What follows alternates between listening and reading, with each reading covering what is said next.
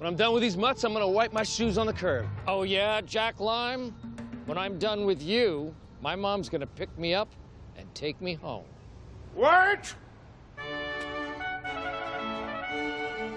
Here's a headline for you. Moronic Yank Wankerman gets a bloody good hiding from newsreader from a superior country. For we are the BBC News Service.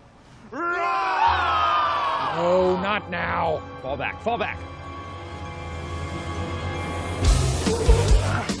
If y'all gonna get down, then Wesley Jackson and the MTV News crew went in. What's MTV? I think it's a venereal disease. The most requested video of the day, a new band called Burgundy Sucking Chest Wound.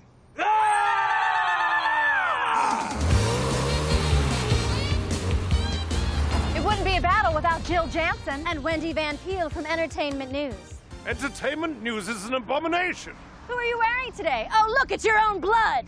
Today's celebrity birthdays, none. Today's celebrity deaths, all you dicklicks. I like the way they're put together. I like fighting girls. I like to punt cowboys. You eat pussy, you're gonna.